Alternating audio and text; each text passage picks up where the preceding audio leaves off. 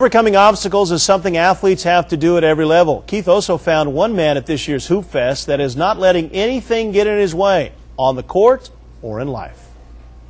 8 years ago, Jake Vernon was in a car accident and woke up as a quadriplegic.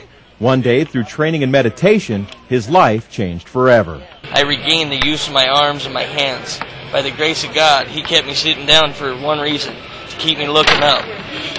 So I can maybe help somebody else one day, just walk one more time.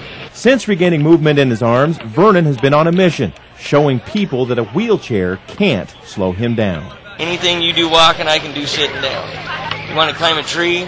I can. You want to go skydiving? I can.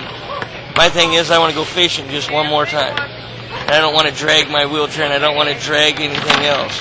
I just want to walk over the hill and not have to worry about it. If you don't believe Vernon when he says he can do anything, he has big plans for next summer. I want to push my wheelchair 2,671 miles across Route 66 from Santa Monica, California to Washington, D.C. 90 days coast to coast, 33.3 miles a day. It'll take me 82 days. I'm just saying 90 days in case I break something. Vernon will begin his cross-country adventure June 18, 2009, 9 years to the day of his accident, and he's doing it to help others. I am trying to raise awareness about people with disabilities and how that we all can. If I can, you can. And if we can together, that means we can make a better place for somebody else. If we all went through life with the attitude of Jake Vernon, we could make a better place for everyone.